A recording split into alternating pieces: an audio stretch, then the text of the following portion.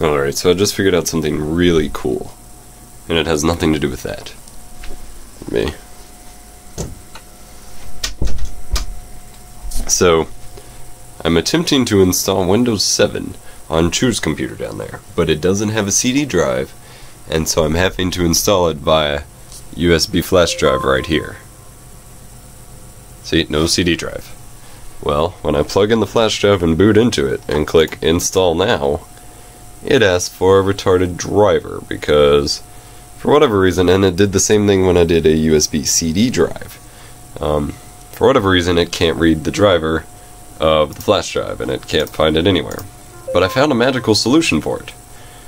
When it asks for that, just hit cancel, go back to this screen, and then move your flash drive to a different USB port. It's got to be a completely different header, so I can't just plug it in here.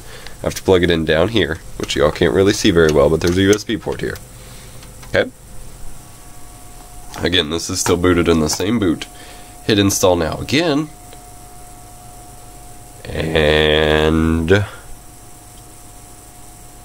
this is being recorded on my Surface, by the way, so if the camera angle's a bit awkward or the quality's kind of bad, that's why. And there you go. Now you get to install.